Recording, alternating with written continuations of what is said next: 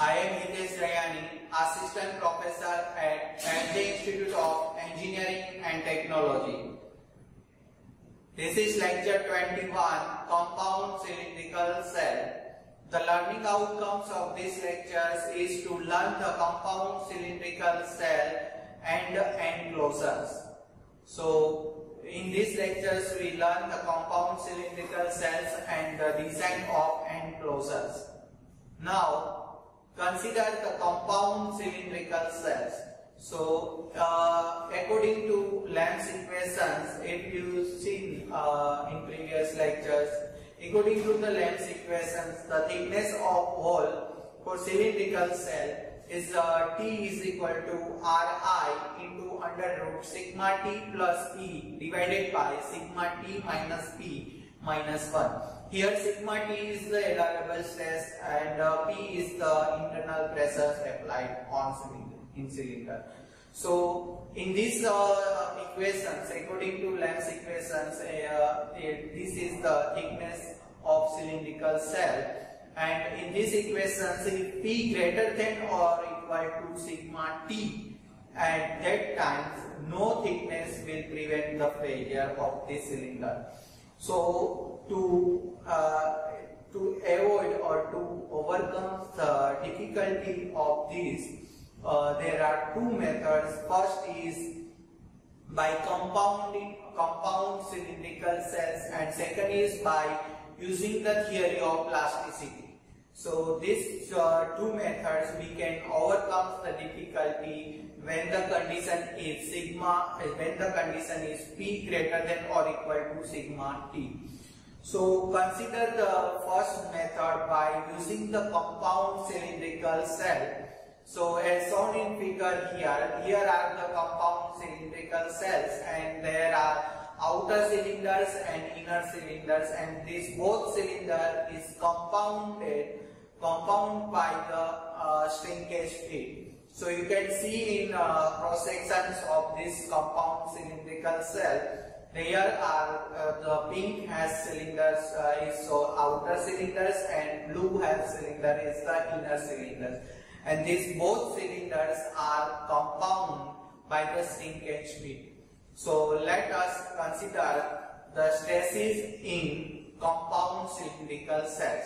So as you know now, the compound cylinder is applied when the P greater than or equal to sigma T. So stresses in compound cylindrical cells. So consider a compound cylindrical cell, and here the Ri is the inner radius of the inner cylinders, and R2 is the outer radius of the inner cylinders, and R3 is equal to outer radius of the outer cylinders, and these both cylinders are compounded. So according to these compound cylindrical conditions, if you see, there are these both cylinders are shrinkage field. So due to this shrinkage field, there are the pressure exerted on inner cylinders and outer cylinders. So if we consider the inner cylinders,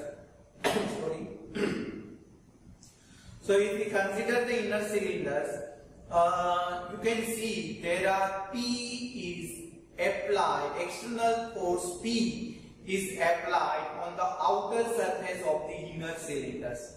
And you can see that the stress distributions in inner cylinders, there are compressive stress distributions you can see in the figures. And if you see the outer cylinder conditions, the pressure P is applied at the inner radius of the outer cylinders. And due to this pressure, the stress distributions in outer cylinder is the tensile stress. And you can see the distribution of stress throughout the thickness of outer cylinder, that is the tensile stress distributions.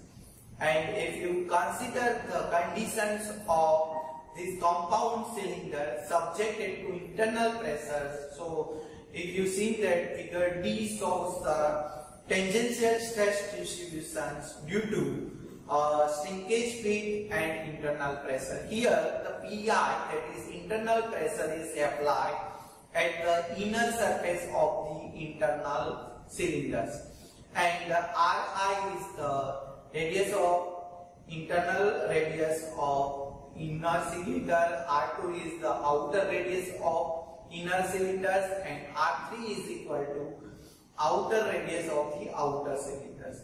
And if you see the stress distribution due to the shrinkage speed, there are compressive stress distributions in inner cylinders and tangential stress distributions in outer cylinders, and also subjected to pressure Pi at the inner radius or at the inside of the cylinder.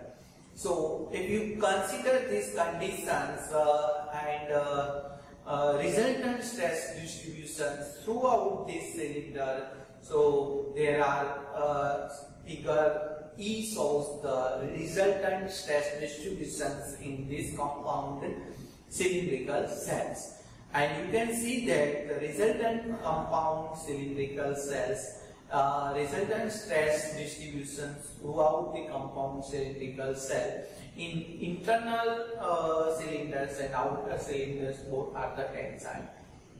So you can see in this figure E. Now stresses resulting in these conditions due to the internal pressures.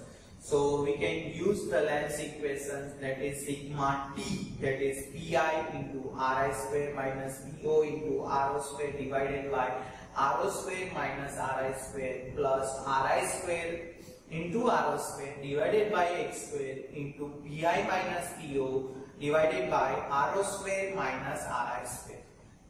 So and according to the Lenz's equations, the radial stress, that is sigma R, is equal to Pi into Ri square minus Po into Rho square divided by Rho square minus Ri square minus Ri square into Rho square divided by X square into Pi minus Po divided by Rho square minus Ri square. So these equations we have to use in compound cylinder also.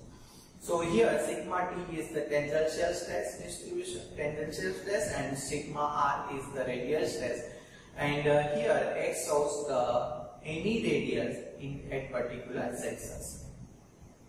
So consider only the external pressure applied in cylinder. So if we consider only external pressure, we have to apply the boundary condition, that is Pi is equal to 0. So if we place the boundary conditions Pi is equal to 0, the equations of sigma T, that is the tangential stress subjected to external pressure only, it becomes sigma T is equal to minus Po into Rho square divided by Rho square minus Ri square into 1 plus Ri square divided by X square.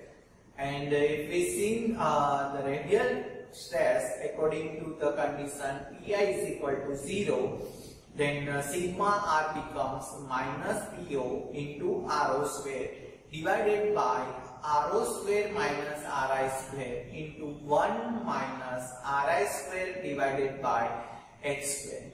So this is the tangential stress and radial stress according to the condition, that is Pi is equal to 0. Now if you see the tangential stress according to Lenz's equation is like this, and radial stress according to Lenz's equations is like this. Now we have to apply these equations for the only internal pressure is applied. So consider the internal pressure only. At that time the boundary condition is Po is equal to 0. So we have to place the Po, that is the external pressure, is equal to 0. So the sigma T becomes is equal to sigma T is equal to Pi into Ri square divided by Rho square minus Ri square into 1 plus Rho square divided by X square. and for these conditions, that is PO is equal to 0, sigma R becomes like Pi into Ri square upon Rho square minus Ri square into 1 minus Rho square divided by X square. So this is the tangential stress and radial stress according to only internal pressure. Now consider next point is the cylinder heads and cover plates. Now we will see the design of the cylindrical cells, spherical cells, etc. Now we have to switch on to the cylinder heads and cover plates.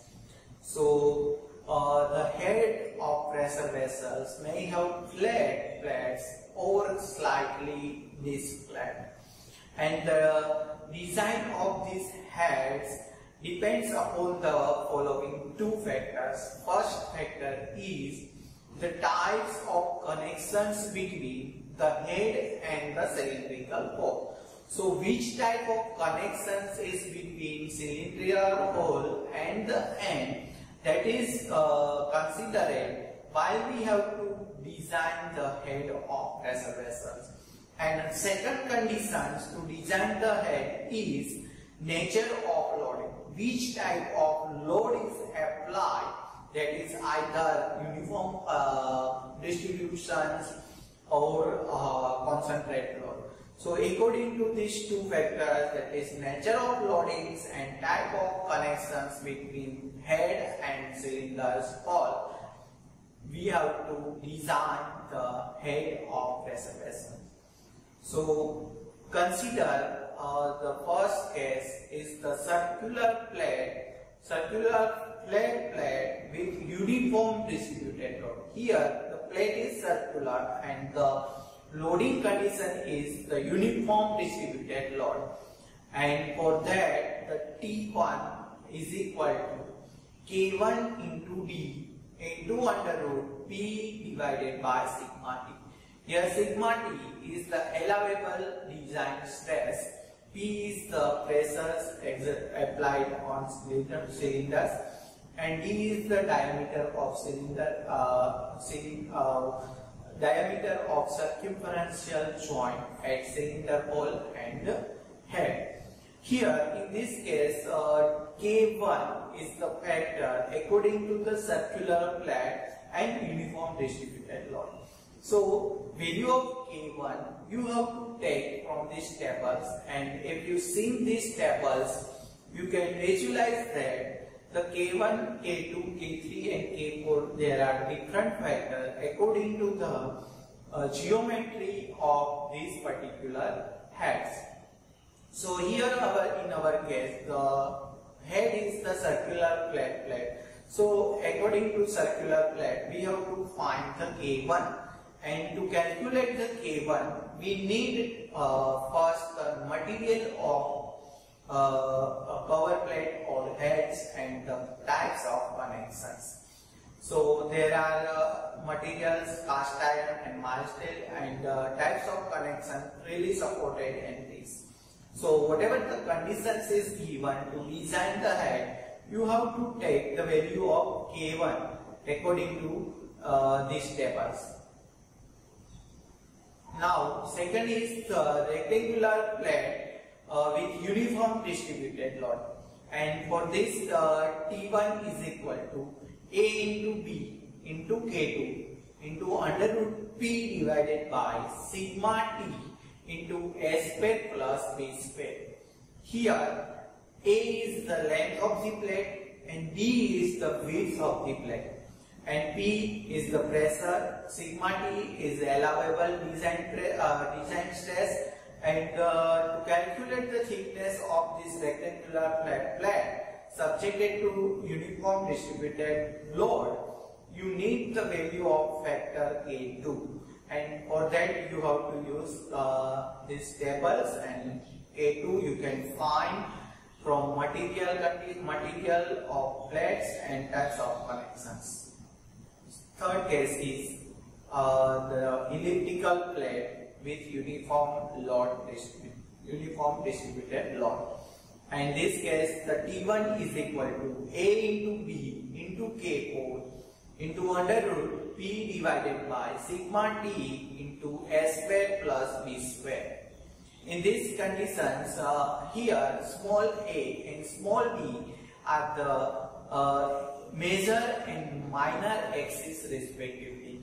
And here you have to take the value of K4 for the elliptical plate according to the material of this plate and types of connections. So you can use this table to calculate the value of K4. Now, next case is the dish head with uniform distributed load. At that time, T1 is equal to 4.16 into P into R divided by sigma U. Sigma U is the ultimate tensile strength. So here P is the pressure inside the cylinders, R is the inside radius of curvature of the plate, and sigma U is the ultimate tensile strength for the material of plate. And for this cylindrical cell, whenever you have to need the value of factor K1, K2, K3, K4, etc., you have to use this table to calculate the whole factors. So in these lectures, we learn the compound cylindrical cells and the end conditions or design of end according to the different criteria. So, thank you.